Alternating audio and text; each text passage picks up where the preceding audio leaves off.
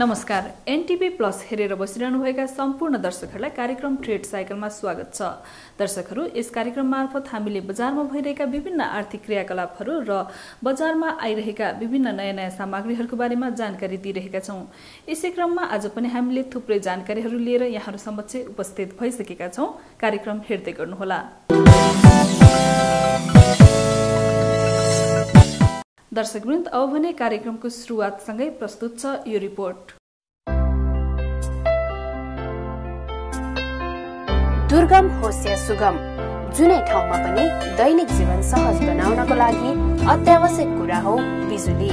विश्वकै जलस्रोतमा दोस्रो धनी राष्ट्रमा गनिने नेपाल, जहाँ बिना कन्जुसाई प्रकृतिले थुप्रै जलस्रोतहरू थुपारिदिएको छ, तर सीमित स्रोत साधन र भौगोलिक बनावटका कारणले गर्दा अपेक्षा अनुरूप बिजुली निकाल्न नसकिरहेको अवस्था छ।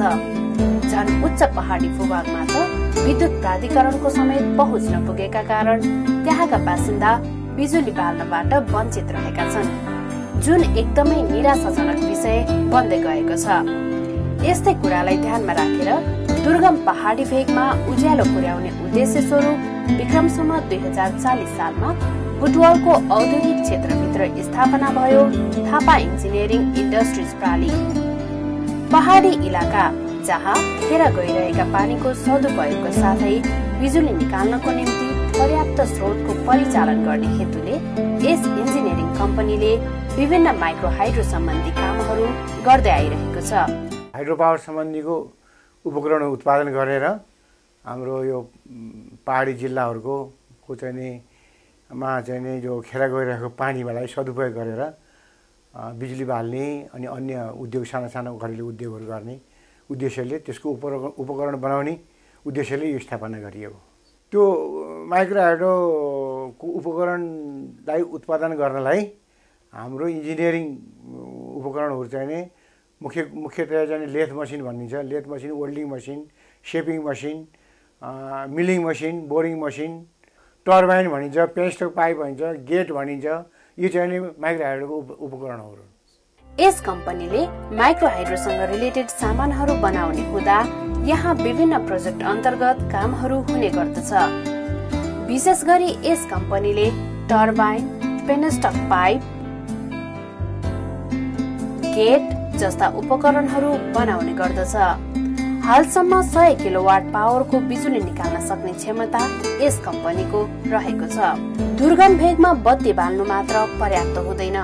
त्यहाँका स्कुलहरूमा विद्यार्थीको लागि कम्प्युटर क्लासहरू सञ्चालन गर्न, घरेलु उद्योगहरू सुचारू गर्न, कुटानी पिसानीको मिल सञ्चालन गर्न बिजुलीको प्रयोग हुने हुँदा यस कम्पनीले ठूलो भूमिका खेलेको पाइन्छ।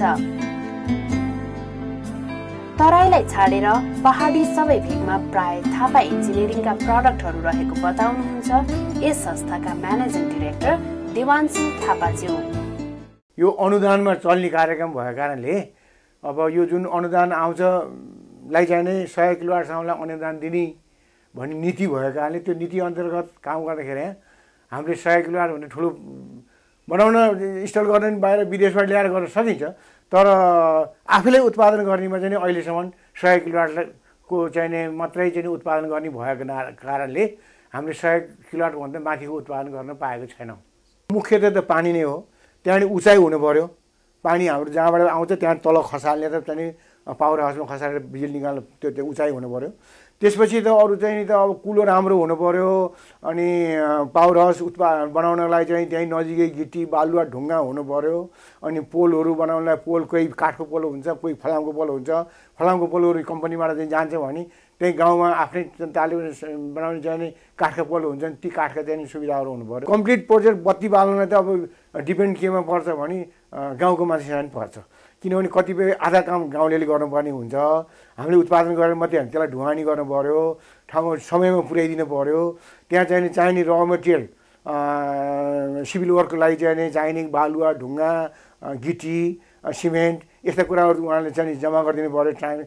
ती सबै कुराले अनि उहाँहरूको लागि चाहिँ पैसा पनि चाहियो, त्यो लेबरहरूको लागि यताउति यी सबै मिल्न पर्छ।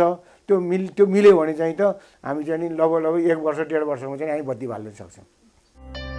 विगत 30औं वर्ष यस क्षेत्रमा बिताइसकेको यस इन्जिनियरिङ कम्पनीले युरोपियन स्ट्यान्डर्ड मिट गर्ने उद्देश्य स्वरूप आफ्ना प्रडक्टहरूलाई सोही अनुरूप क्वालिटीमा विशेष जोड दिने गरेको छ। हालसम्म 300 देखि 350 सम्मको प्रोजेक्ट तयार गरिसकेको यस कम्पनीमा अहिले 40 देखि 45 जना जनशक्ति छन्। एउटा प्रोजेक्ट तयार हुन लगभग 1 देखि 1.5 वर्षसम्म लाग्ने हुँदा प्रोजेक्ट तयार हुनु अघि त्यो ठाउँमा गई सुरुमा सर्वे गरिन्छ। ठाउँको उचाइदेखि लिएर पानीको स्रोत क्षमता नियाले पश्चात प्रोजेक्ट बनाउन उचित अनुचित छनौट गरिन्छ। त्यस पश्चात पोल बनाउनेदेखि लिएर पावर हाउस तयार भएपछि यस कम्पनीले आफ्ना उपकरणहरू जडान गर्ने गर्दछ। प्रोजेक्टको क्यापासिटी हेरेर यस कम्पनीले 10 देखि 30 किलोवाट, 50 किलोवाट र 100 किलोवाट सम्मको बिजुली उत्पादन गर्न सक्दछ। यसै कम्पनीका सुपरभाइजर आफ्नो प्रडक्टको कामको बारेमा यसरी बयान गर्दछन्। हाम्रो यहाँ चाहिँ माइक्रो हाइड्रोको पार्ट्सहरू बन्छ। यो चाहिँ खास अब पानीको क्वान्टिटी र अनि उचाइसित आधारमा यो डिजाइनहरू हुन्छ। अनि यसको चाहिँ पानी आउने भाग उताबाट इनलेट, अनि यहाँभित्र चाहिँ रनर हुन्छ। पानीले चाहिँ रनरहरू घुमाउँछ। रनरलाई घुमाएपछि त्यसले मेकानिकल इनर्जी निकाल्छ। त्यसपछि चाहिँ यहाँबाट पुल्लीहरू लगाएर बेड लगाएर यहाँ चाहिँ जेनेरेटरलाई घुमाइन्छ। अनि जेनेरेटरले चाहिँ इलेक्ट्रिक पावर निकाल्छ अनि त्यो चाहिँ वितरण गरिन्छ। अब प्रोजेक्ट हेरिकन 2 महिनादेखि 6 महिनासम्ममा चाहिँ हामी तयार गर्न सक्छौँ। ठुल्ठुलो प्रोजेक्टहरूले अझैसम्म बिजुली पुर्याउन नसकेको ठाउँमा माइक्रो हाइड्रोले निकै नै सहयोग त गरेकै छ। त्यही भएर यसको बजार पनि राम्रै छ। यो चाहिँ हाम्रो डिफ्लेक्टर हजुर। यसको काम भनेको चाहिँ कतै लाइनहरू कतै सर्ट भयो भने त्यो जेनेरेटरलाई हेमरिङ पर्छ।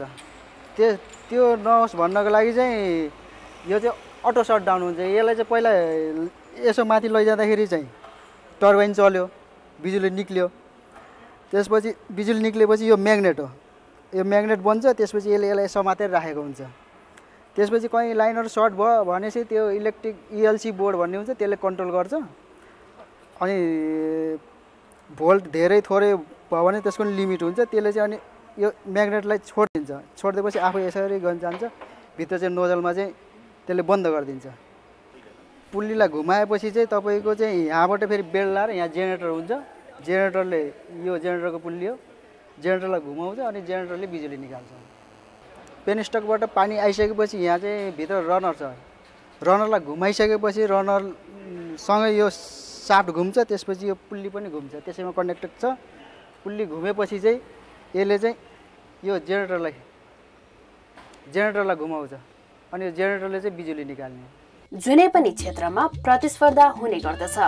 विशेष गरी बिजनेसको हिसाबमा भन्नुपर्दा समय परिस्थितिले गर्दा आजभोलि अस्वस्थ प्रतिस्पर्धा बढ्दै गएको पाइन्छ। यी कुराबाट थापा इन्जिनियरिङ पनि अछुतो छैन। थुप्रै नयाँ कम्पनी जो क्वालिटीलाई भन्दा पनि क्वान्टिटीलाई मात्र अघि बढाउने सोच लिएर आएका हुन्छन्। त्यस्ता कम्पनीहरूले गर्दा क्वालिटीलाई प्राथमिकता दिने कम्पनीहरूको बिजनेस सँगसँगै रेपुटेसनमा पनि धक्का पुग्ने गर्दछ।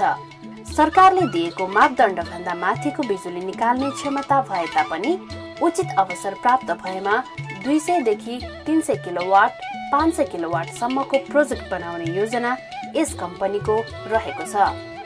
आजभोलि जुनै पनि क्षेत्रमा चर्को लोड सेडिङले प्रभाव पारे तापनि यस कम्पनी बुटवल औद्योगिक क्षेत्रभित्र रहेको हुँदा चरम लोड सेडिङले खासै प्रभाव नपारेको बताउनुहुन्छ देवानसिंह थापाज्यू।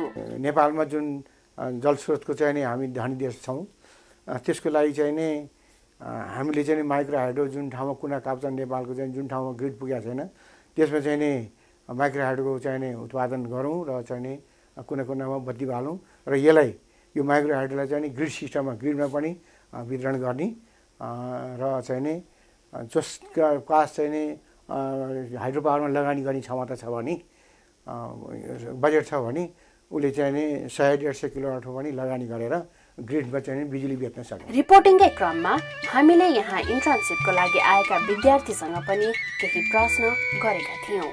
म राम खत्री, म चाहिँ कलेजदेखि यहाँ प्र्याक्टिकल गर्नको लागि आएको। मैले चाहिँ बुटवल इन्स्टिट्युटमा पढ्दैछु। अहिले 4th इयर मेकानिकल ओभरसियर पढ्दै गरेको अवस्थामा अनि यहाँ चाहिँ इन्टर्नको लागि आएको छु। माइक्रो हाइड्रोमा धेरै राम्रो छ होला त्यस्तै सोचेर अनि यस्तोमा काम गर्न थालेको। माइक्रो हाइड्रो कम्पनीमा यस्तो कामहरू सिकेर देशलाई विकास गर्नलाई टेवा पुर्याउने अनि त्यसपछि अनि नेपालमा यस्तो जलस्रोतको धेरै ठाउँहरू छ जलविद्युत निकाल्नको लागि त्यसमा सहयोग गर्न राम्रो छ अनि आफ्नो लागि पनि राम्रो छ। काम सिकेर आफ्नो सिप सिकिन्छ त्यही हो। जलस्रोतमा धनी राष्ट्र भए तापनि चरम लोड सेडिङ र दुर्गम भेगमा बिजुलीको नाउँ समेत पुग्न नसकेको अवस्थामा यस्ता कम्पनीले उचित स्रोत र साधन भएमा बिजुली बाल्न सकिन्छ भनेर प्रमाणित गरिसकेका छन्।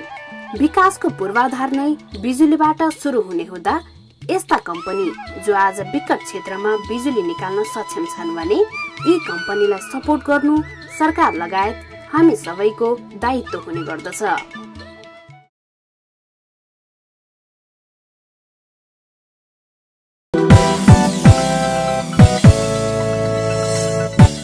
आजको लागि भने हाम्रो कार्यक्रम यति नै। यहाँलाई यो कार्यक्रम कस्तो लाग्यो हामीलाई सल्लाह सुझाव लेखी पठाउनुहोला।